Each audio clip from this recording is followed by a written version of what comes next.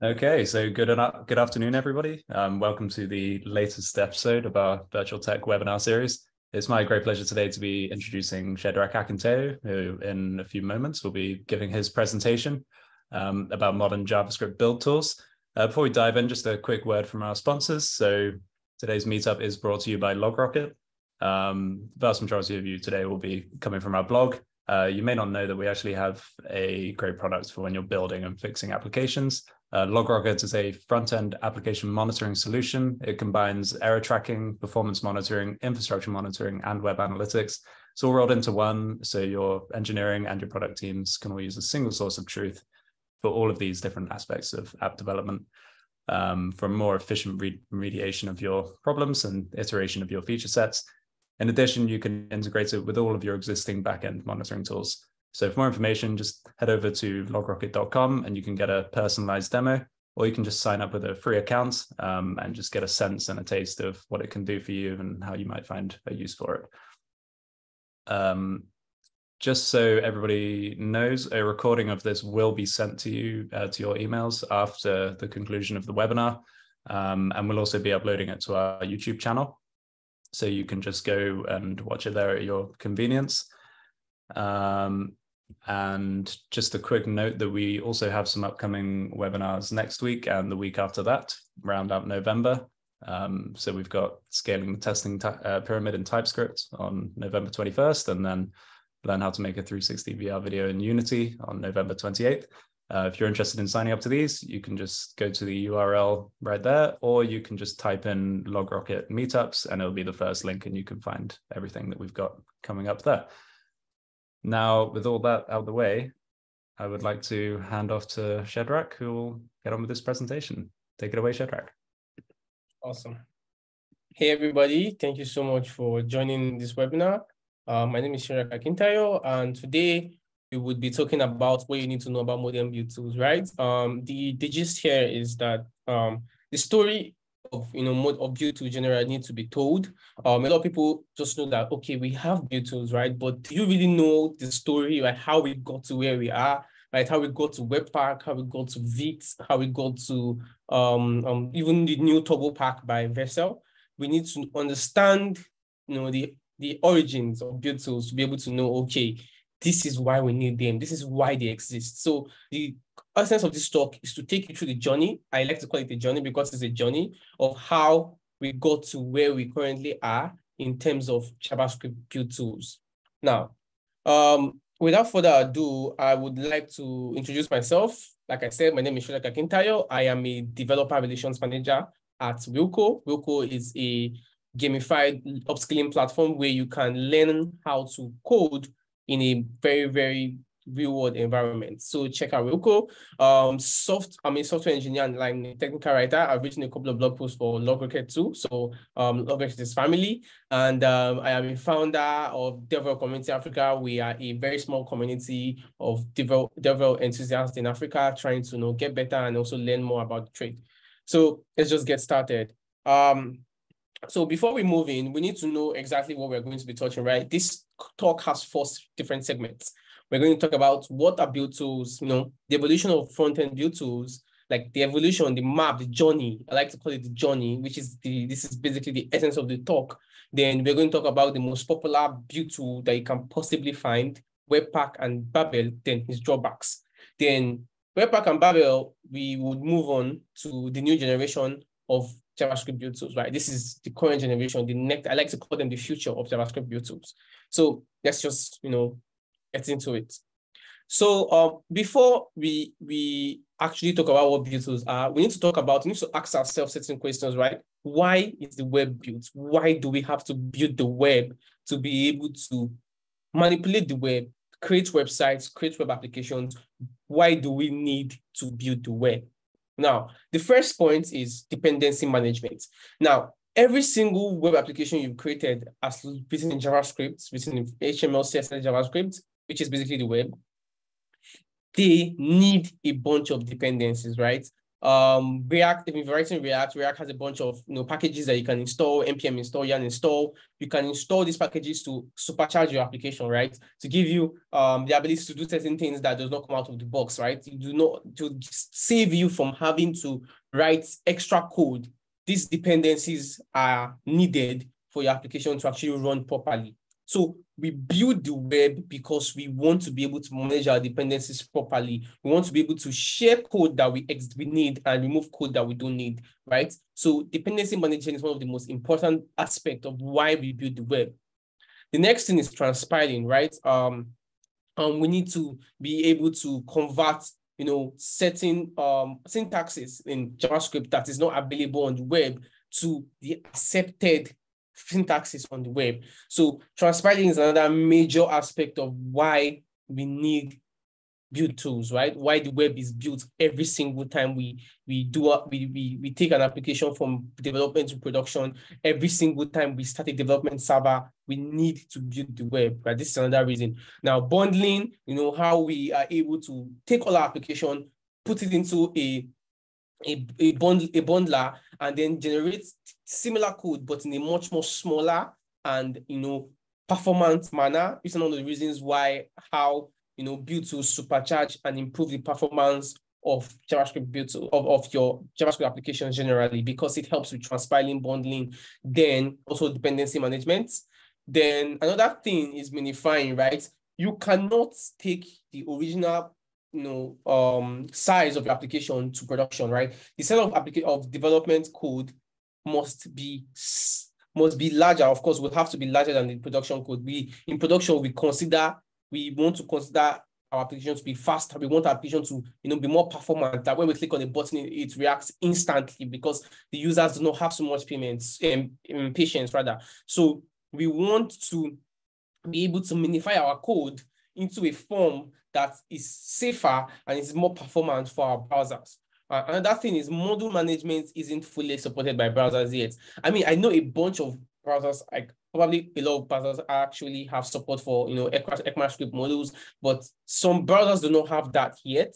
And we need to build our code in such a way that every single browser that we can probably think of, apart from Internet Explorer, of course. I mean, I don't know who still built for Internet Explorer, but if you still need build for Internet Explorer, no shades. Like, I'm just saying that module management isn't fully supported by browsers yet. So we still need to build our code to be performant and usable in every single browser you can think of. This makes your application accessible, right? It makes your application useful, because a lot of people still, use certain browsers that can help them, wherever region they are in. Maybe Opera Mini, Opera browser is like the popular browser in their region, and every single person uses it. You need your application to be able to work in that browser, right? So this is one of the reasons why the web is built.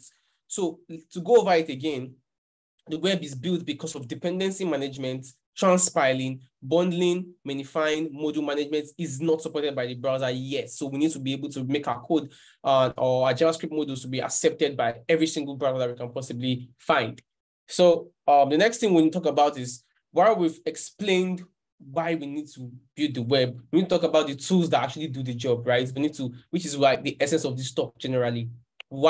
What are build tools? We've spoken about why the web is built.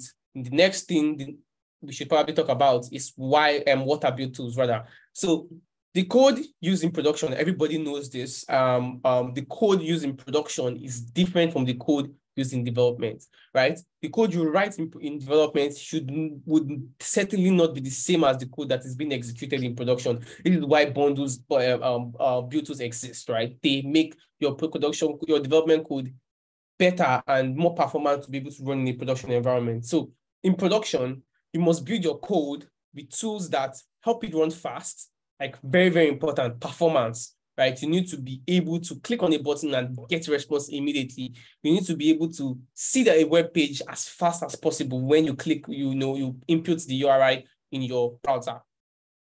You need to be able to manage dependencies, you must automate certain tasks, you need certain scripts to run when you are in production, you need certain scripts to run when you're in development. You need to be able to load external modules, because of course we cannot write every single part of our application by ourselves. Sometimes you need support from using external modules, and so much more, right? the process of getting your development code into production is like really like large. Like there's so many things to consider, and having to do these things by ourselves by default would be a really pain. Would be so much of a pain. This is why we have build tools. These tools make life so much easier for us. So tools that make it possible to run development code and turn development code into production level code are called build tools. That's like the most basic definition for build tools. Build tools are just tools, right, that make it easy for you to run development code, right? Start a development server, npm run dev, npm run starts, right? Run a development server for your code, for you to be able to see your application run live, for you to be able to see your JavaScript code run live, right? When you're writing React applications, when you're building with React, when you're building with Vite, basically any JavaScript framework, you know that you need to convert that JavaScript into HTML for you to be able to see what they call it, for you to be able to see, let's say JSX, for you to be able to see it displayed on your browser. Now, your development server is responsible for when you do an import React, when you do create React class, or when you create a React class, when you need to create a React component, what is responsible for you being able to run that and see it on your browser is certainly a build tool, right? So it basically gives us the ability to then turn that development code, npm run build, right? Build the development code, make it smaller, minify it, transpile it, bundle it, and push it to the production environment and make it faster, right? So these tools are referred to as build tools. Really important to know that they know the differences between how build tools exist. Now, the next thing we'll talk about is types of build tools. A build tool is a general name for package managers, task runners, module loaders, module bundlers. You probably have seen package managers a couple of times. I mean, if you write JavaScript, you might have run npm, you have used npm to install a package or execute a script. You might have used yarn. There's also something called PNNP or PNPM. It's also a very recent and new package manager. Then we have task runners, right? We need to be able to execute certain tasks, right? We have examples of this as gulp, grunts. If you've been writing JavaScript code for a while now, if you've been in the era of the gulp and grunt, we know that these tools were game changers. They made writing front-end code easier. They made it easy for every single front-end developer that was able to run get their hands on it, because it just simplified the whole process of taking your code to production and also writing JavaScript code. Then we have module loaders, like Webpack, ESM loaders, Require.js. When we need external modules, we have module bundlers like Rollup, Webpack, Parcel. Now, all these tools I've mentioned are referred to as build tools. Like a build tool, like I mentioned, helps you run development code, and take the development code, help you convert it to production code. Now, these tools are responsible for what a build tool does. The build tool is an encompassing body for these particular tools that you can find here. So a build tool can be split into package managers, task runners, module loaders, module bundlers. It's really important to know the different types of build tools.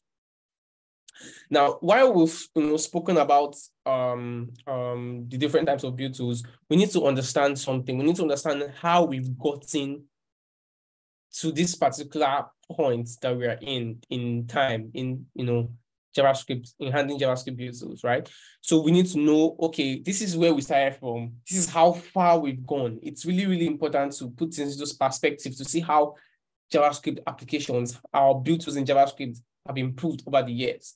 Now, the first build tool came out within 2005 and 2010. The first build tools came out.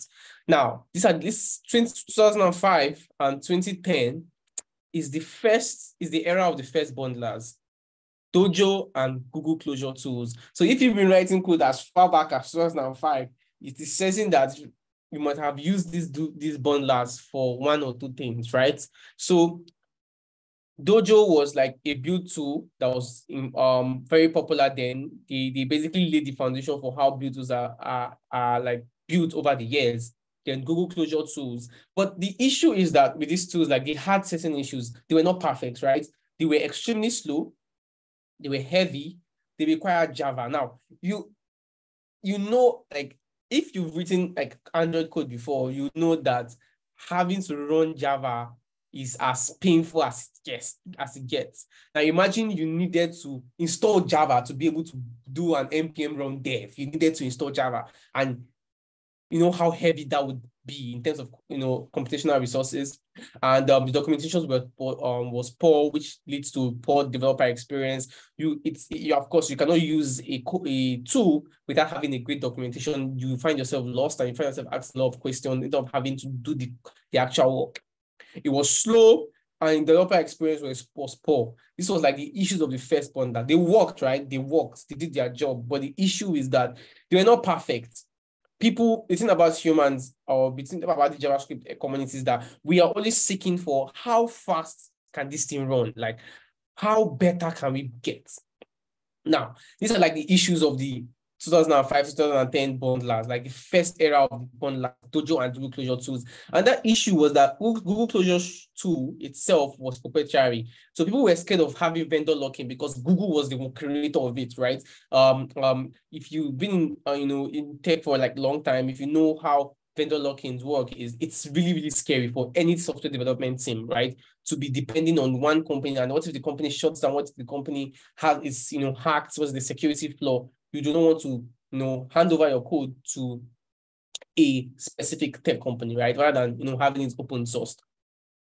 So after the era of the first bundler was done, JavaScript community was like, what next can we do? Like, how better can the build to ecosystem get?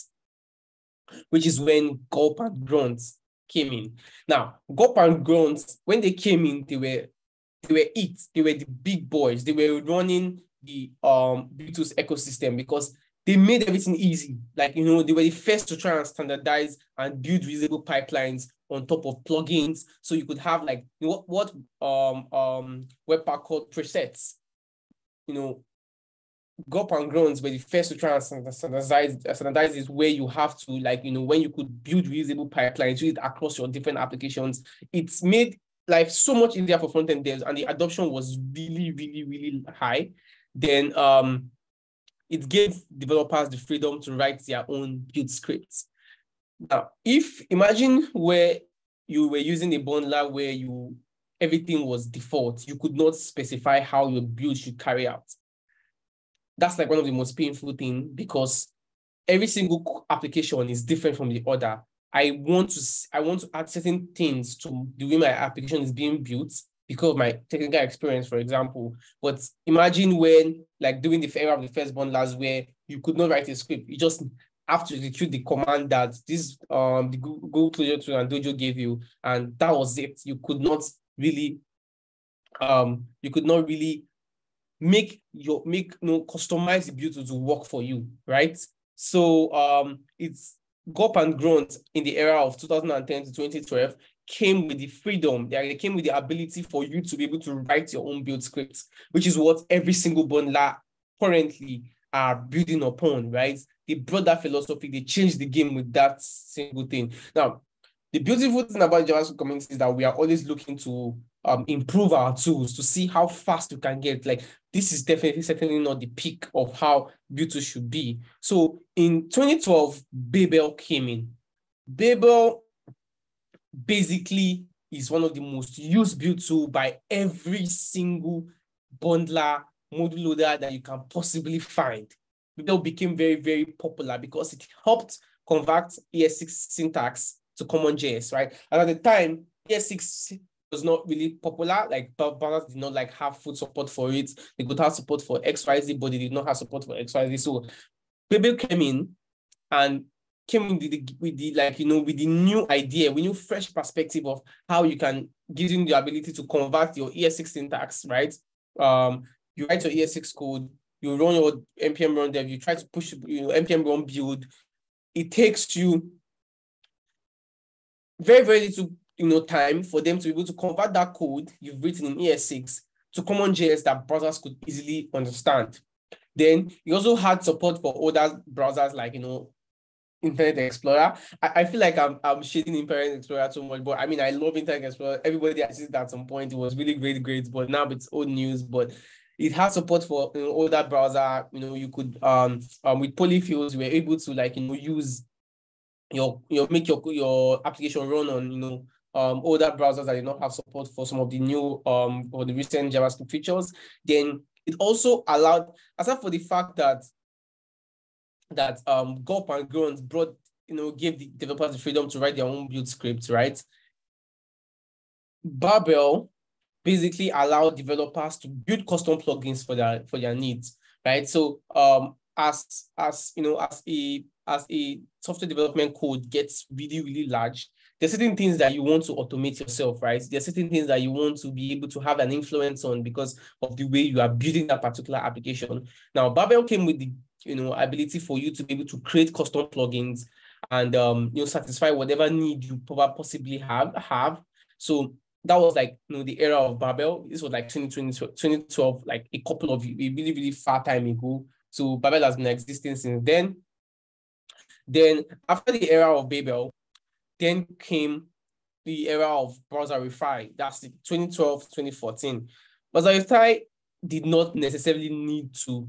You do not need to you don't really need to write in CommonJS. It had support for ES6 module syntax. So you could write your modules in ES6 and you do not need to convert anything. It just does the job for you. Then Node.js developers really feasted on this because it had the same syntax as Node.js. So if you knew Node.js, you do not need to learn any other syntax for you to be able to use Browserify as a build tool. And it also came with plugins. Now, the first entrance of NPM into the game, into the build tool space, Browserify quickly incorporated it. So you could run NPM scripts, you could write scripts with NPM and execute with NPM. You could do NPM on NPM build, NPM install. So Browserify was like the first build tool that gave you the ability to be able to use NPM to manage your packages for dependency management, etc. That was what Browserify built. Now, if you noted something, right? Every single build tool has built on the past. Apart from the first build tools, since the first build tool, every single build tool has taken something from the past and just made it better, right? Gulp and Grunt took the ability for you to run code, right? And simplify it, minify it, transpile it, etc. Babel took the ability for you to build plugins, custom plugins from Gulp and Grunt and made it even better. Now, Browserify takes the ability for your Babel to convert ESC syntax to CommonJS and just made it standardize it, and also made plugins even better, right? So the reason why I call it an evolution is because every single build tool has built on each other, which is like really impressive. Which shows like this is how far JavaScript community is actually improving. It just shows the map. It's basically like a map that shows this is how far JavaScript community has improved over the years. Now, so after the era of 2012, 2014, after the era of Browserify, then came Webpack, which is what every single person that has written front-end code has used, right? If you've been in tech for just since 2015, you know that Webpack was like it. Webpack made it so easy for you to incorporate build tools, for you to take your development code to production. It brought so many cool features, so many better developer experience to building JavaScript code, better, really great documentation. The developer experience was really careful to task after, but it had its faults, right? But Webpack was clearly faster than Browserify. Like I said, every single build tool build on the past, they made the past better. So it was faster than Browserify. Webpack server came, where you could have things like hot module replacements. You've had code splitting to make your code your application even much more performant. You could change a code in your browser and you could see it in your editor, and you could see it immediately reloaded on your browser. So it brought out it brought out really great experience of live reloading, which is what every single bundler or every single build to use at the moment. It also incommit npm scripts even better. You could write custom scripts and have it executed by with your with Webpack. You could Webpack currently has the largest plugin ecosystem for any single build tool. So it came with the ability for you to create plugins, custom plugins, share with other people, publish it so other people use it. Webpack was just it. Webpack basically made it seem like we're in the future, like things could never ever get better, right? It also came with presets, collection of plugins. So if you write React, they were like presets for React, like certain plugins that work specifically for React code bases. If you wrote Vue, if you wrote AngularJS at that time, it had presets, which basically are a collection of plugins specific for a type of JavaScript framework. Then it also had a better developer experience than other build tools, great documentation. Every single thing was carefully thought out for developers. It was just like we were in the future, right? But the beautiful thing, like I mentioned, is the JavaScript community constantly seeks to improve how well things could be, which is the future, right? The future of build tools include Pastel, Vite, Rollup, SWC, ESBuild, TurboPack, and Bun. Like Pastel basically brought the ability for you to not need to bundle in development and only for production. In development, everything was great, everything was awesome, everything is literally done out of the box.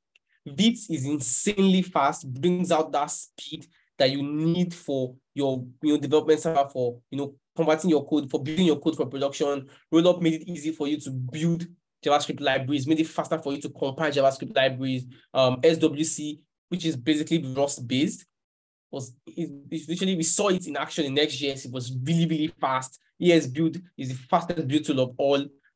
It's as fast as gets. There's no build tool that's as fast as ESBuild, because it's basically an experiment to show how fast JavaScript build tools can be.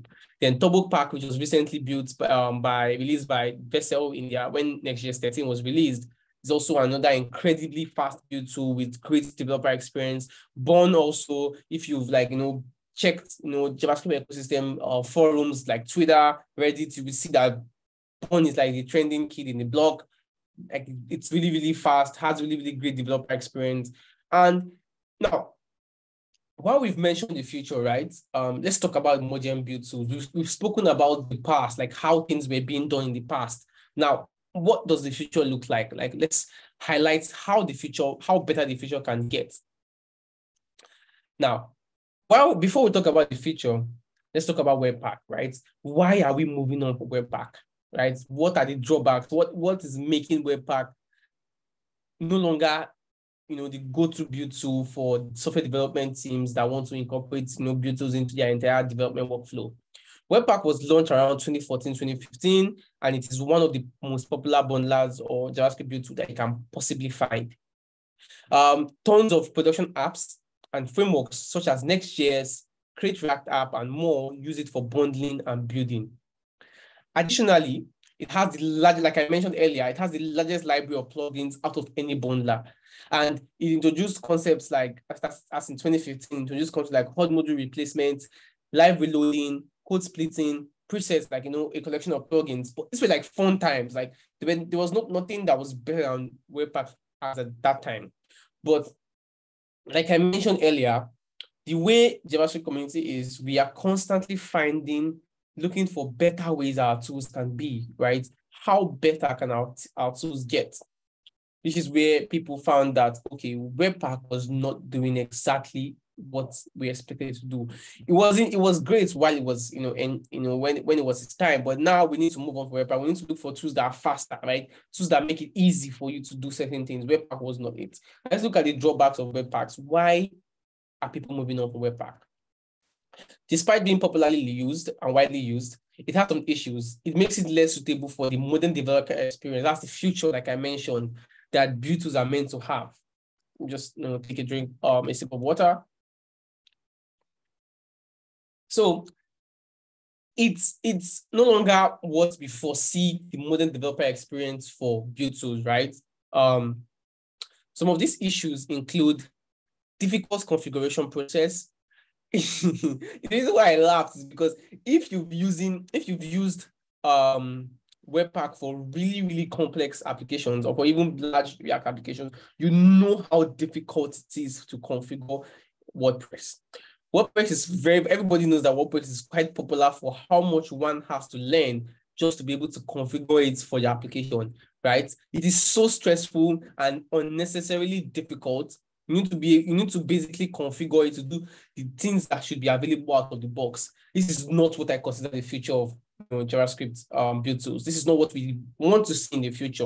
We want to be able to see very simple configuration process or almost no configuration process. It has slow development speed. It has to bundle all the modules when you start the development server. So this makes it, really slow. And despite introducing Keychain in Webpack 5, it's still not supported across all frameworks and plugins. And for its a bundler its size, it had a larger bundle size than other modern bundlers because it uses polyfills to load modules. Webpack bundle size can be larger than others. Now, if you see the issues I mentioned here is that it was complex configuration process, slow in terms of development speed, and large bundle size. This is not what we want for the future. The future should be faster. The future should be better, just like how things have improved over the years, right? This is what I expect the future to fix in terms of, how the modern developer experience or modern developer build tools should be. Now, this is for what I can show here is an example of a sample Webpack config file. All of this is basically to do really simple things, right? Maybe to add the auto prefix for your SaaS application. If your code uses SaaS, so add external plugin for loading, for preloaders and loaders for extensions like GSX, extensions like GSX, ES6, and to define a path where your bundled code should be. All these things are like so complex, right? Why do I have to write a file this long just to tell my bundler what to do, right? I need this to be done by itself, right? I need this to be done by default, but I need to be able to customize it when I need it, right? But Webpack, it's really difficult to have, to configure really basic things like, handling, file extensions. Like that should be done out of the box. That's that's like one of the most basic things to be able to handle. Now, for the next segment of this talk, we're going to be having a brief look at what the future looks like, the drawbacks of these build tools. Like for the future, I mean the build tools, and how they've made the modern developer experience for JavaScript build tools to look like.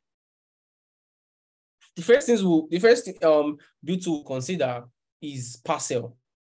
Now, you can check out Parcel at parceljs.org. Parcel is a lightning fast, zero configuration. Like I mentioned earlier, the future should be zero config only, and I should be able to config only when I need to. Parcel is a lightning fast, zero configuration build tool that has a great out-of-the-box development experience with scalable application architecture that can take your project from getting started to a massive production application. Parcel is just awesome, right? I've personally used Parcel. I think I've written about Parcel a couple of times. Parcel Parcel brought the idea of zero config. Just run npm install Parcel and start the server, and you are pretty much good. It does everything out of the box when you're recognizing the type of code you've written. Parcel had features like zero configuration, just install, a really fast bundle time, multi-core processing. So it doesn't matter how many cores you have. It splits load across, in parallel across, different cores to make your build process and production process even faster. Plugins are not necessarily needed because every single thing you can possibly think of is done out of the box, right? So you may not necessarily need plugins compared to Webpack, where you have to install 500 plugins to be able to do something very basic. Now, it has like really awesome developer experience, but for every good thing, for every advantage, it's actually a disadvantage. It has disadvantages, right? I wouldn't call it advantage, I would call it drawbacks, right? Some issues, it has some issues when you are trying to use latest ES7 construct. I was, be able to, opportune to be able to, solve through the GitHub, repo of Parcel and check out the issues. And I've seen like a couple of issues where people could not use, it could not transpile or bundle ES7 construct with like a bunch of issues. And I hope this is something that is fixed in the future versions of Parcel. Then another thing is that, like I mentioned, right, because plugins are not necessarily needed, everything is done out of the box. If you need to change config to include extra Babel plugins, it results in a much more complex process than Webpack. The good thing is everything you probably need is done out of the box. But if you need to include some extra Babel plugins, it could, get really, really difficult. And this is like a developer experience that I feel like should be improved in the next, Parcel version. Then first-time bundling can be slower than other types of tools.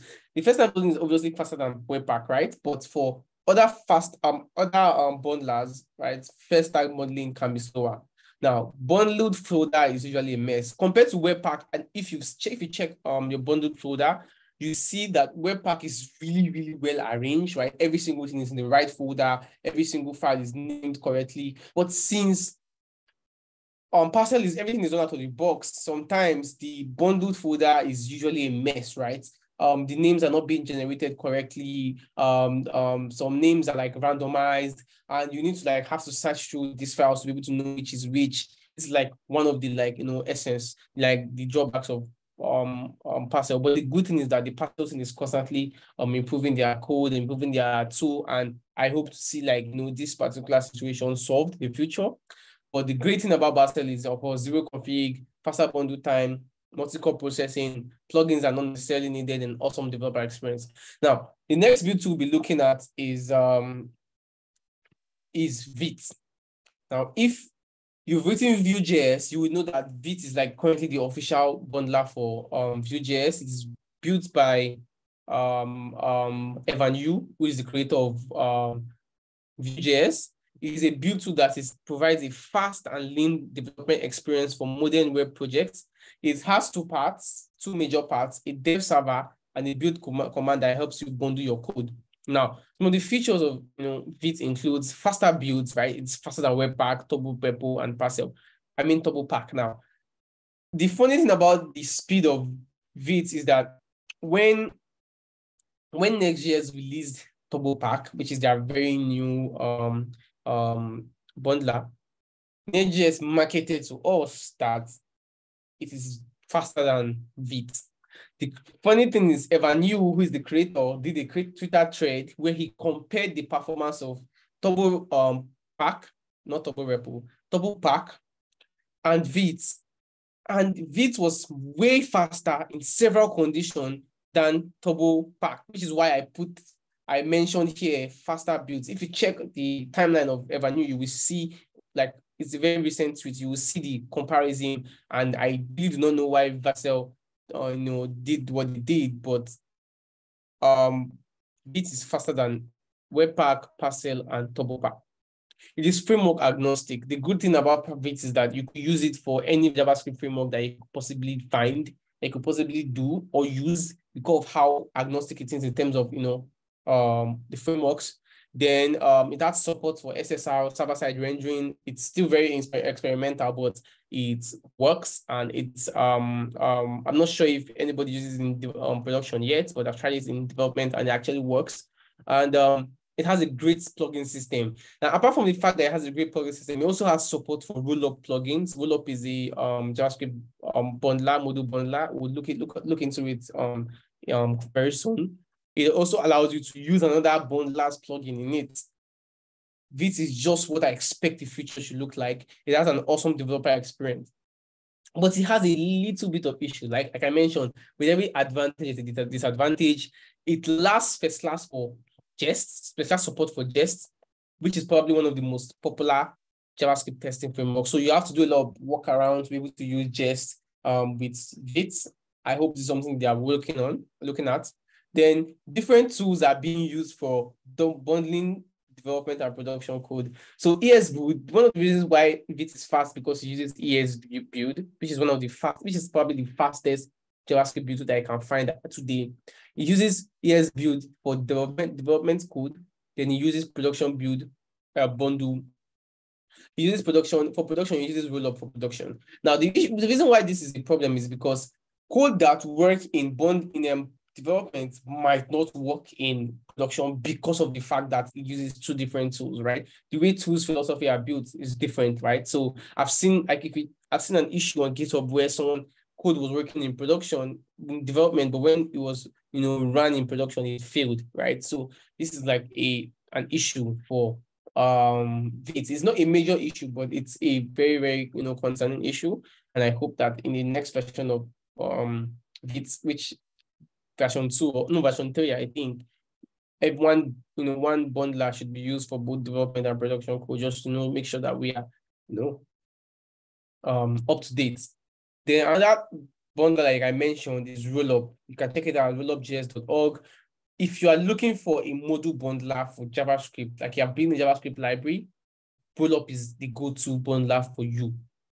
It helps compile small pieces of code into something larger and more complex, such as a library or an application.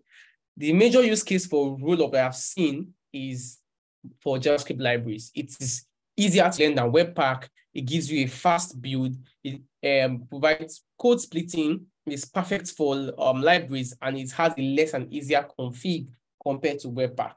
The drawbacks, just so we don't go out of time, is the biggest issue with Rollup is that it only provides one feature: creating production bundles, right? You cannot use Rollup, to the best of my knowledge, in development, right? It is really, really, that's like a big problem, and it helps you convert your production, your development code into production. So it only provides production bundles. Then there's not really any developer experience, right? Apart from a couple of options like file watching and catching, it can't produce development bundles, doesn't provide a web server, and always read relative ES modules by default. So this is also an issue that I see in Rollup, and I believe that Rollup is meant mainly for JavaScript libraries. So it would be an overkill to be able to match it up with other bundlers like Parcel, Webpack, Vite, etc. I feel like it just does what it's supposed to do, and making it more than it should be will just overcomplicate the matter, and it can just even get slower. That's my opinion. Then ES build. ES build is like I think a lot of people don't know about ES build, but ES build is an extremely fast JavaScript bundler. It has features like extreme speed without needing a cache. So you don't even need to cache your files like Parcel and Webpack to be able to run your bundles again. Even with or without, it doesn't even need a cache. And ES6 and Common JS modules, it has support for ES6 and Common JS modules, tree shaking of ES6 modules. And the beautiful thing about ES build is that you can use it in Go. So it has an API for both JavaScript and Go. It is faster than any other build tool. You can check esb.github.io to check to see the benchmarking results. It is written in Go, which makes it really, really fast. The main aim of the project is actually to prove how fast JavaScript build tools can be, and it is perfect for any app, right? So the drawbacks, which is, like I said, every advantage and disadvantage, it can be difficult to set up if you are used to zero config tools like Parcel, for example. It can be quite difficult to set up. Then it lacks support of rolling plugin. For plugins like Vite, unlike Vite had support for Rollup plugins. Like, of course, if you want to switch, you want to use Rollup for your development production code, it lacks support for that.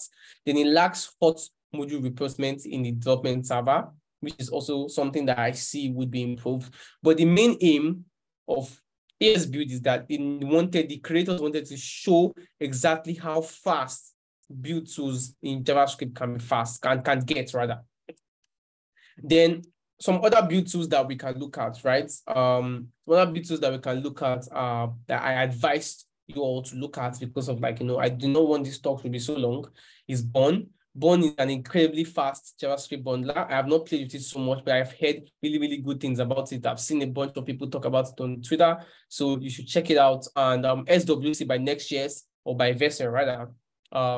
Yeah, I think SWC is being used in Next.js in some capacity. So it is built in Rust, and anything, if you know this by now, you don't know this by now, but anything built with Rust, it's really, really fast. Which is one of the reasons why system developers like Rust is because of how fast and performant it is. So expect SWC to be really fast. Then TurboPack by Vessel, which is like the latest kid on the block, is quite fast. I've not had time to play with it, and you should check it out. It's the marketing, the marketing of it was supposed to be faster than a lot of build tools, Parcel, Webpack, etc. But you should definitely check it out, and it's currently available in Next.js 13. And so if you want to play with Next.js 13, you should also consider trying this build tool to get the feel of it. Then in conclusion, I believe that soon we would be seeing more tools with no configuration process, better customizability, extensibility, just like how Vite gives you support for block plugins and faster speed. This is what the next generation of build tools would have in common. No customization, almost no customization. So configuration, better customizability, extensibility, and faster speed. And with that, we've come to the end, of my talk. You can, follow me on Twitter at @Skoda_blog, BLVCK, which is pronounced as black. You can also check out Wilco at tryWilco.com. And I'm happy to list for the remaining time, which like a couple of minutes more. You can ask me any question you want, and if I can answer it, I'll give you an answer. If I don't, I'll make research and reach out to you personally. So thank you so much for joining this particular session. It was really, really nice, preparing this talk for you all, and really, really shout out to Log Rocket, for reaching out and scheduling this meetup. It's really, really great. So thank you, everybody. Thank you, Shedrack. Excellent presentation. Just like to say, it's been an absolute pleasure to have you host for us, and I really hope all the attendees and all the registrants who signed up will enjoy watching your talk. It was absolutely fantastic. Just a reminder to everybody watching, the recording will be sent afterwards if you would like to watch anything back. And we will be sending a post-webinar email as well with a link to that, along with any other resources that Shedrack would like to include in that email.